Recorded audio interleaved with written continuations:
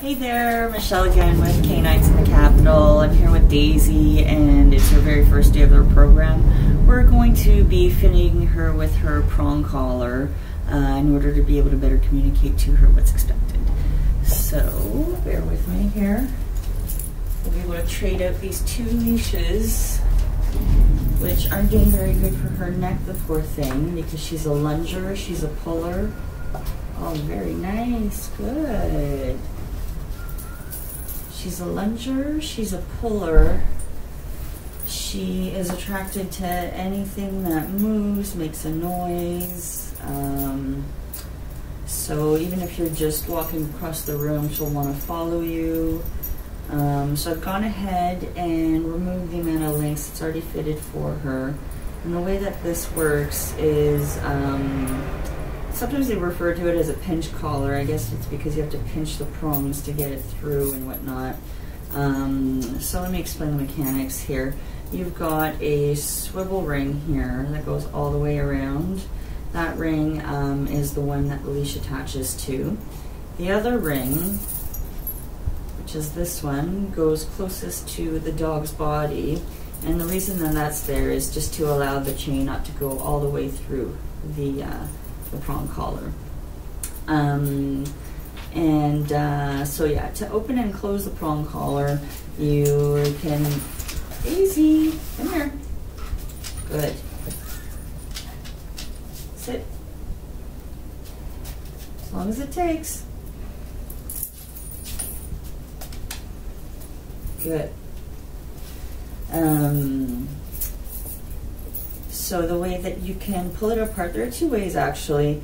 Some people like to do it from the plate, the middle plate here, and it gives a little bit of leverage, so you can, good girl, so you can pinch the prongs through the plate and force it through, as such.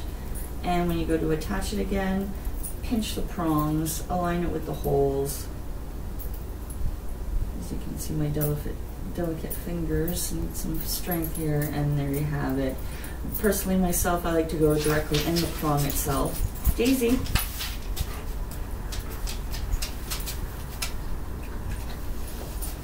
Oh, you're just getting some water, are you? Okay, come on.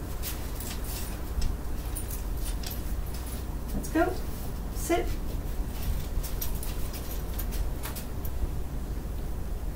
Sit. Come on, girl. Good.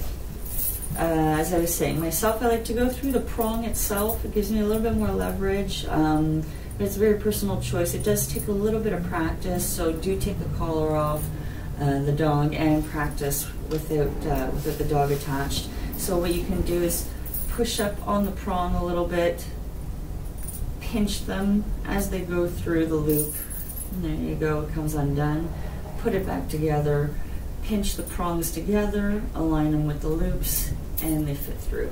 Now, it's not a good idea to try to fit one prong through and then the other prong through. That's not going to work. It's not how the collar is designed. You really have to simultaneously pinch both prongs through the loops and get it as such. A good practice also is when the dog is not wearing the collar, leave the prong collar unattached and open, especially when there's multiple people in the house.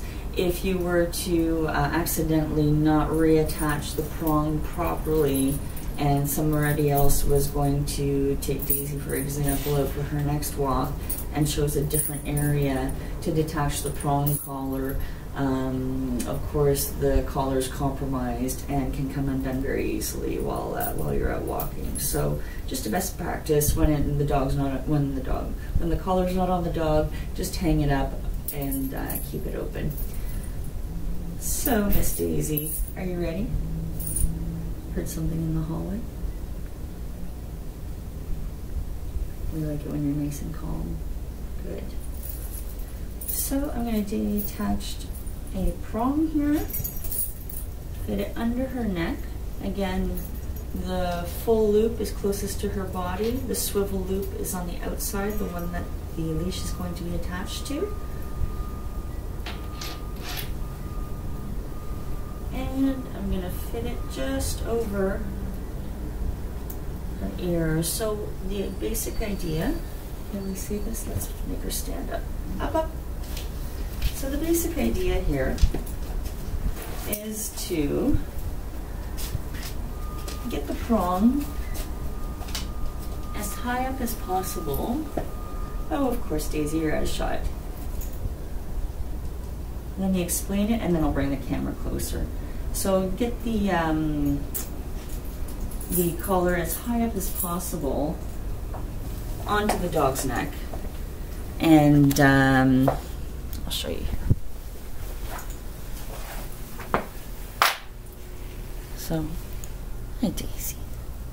So you want it up here as high as possible onto the dog's neck, ideally behind the ears, and as high up as possible near their jawline. That is the place where, like I like to call between brain and body. That is the best place to communicate with your dog what's expected of them on leash. Especially with a prong collar, with fingertip precision, you can communicate to your dog what you're asking of them, whether it's a heel, whether it's a down, keep up, etc. So, just a quick glance again. All right, sit. Good. So let's take a quick peek here. Hello, beautiful Daisy. So up high here, around the neck. Oh, hi. Yes, I smell good, don't I? And sit, and close below. Close right under the jawline. Yes. Now reality is about to set in, because I'm going to attach the leash to her. Sit. Sit. Good. So I've already detached the one leash.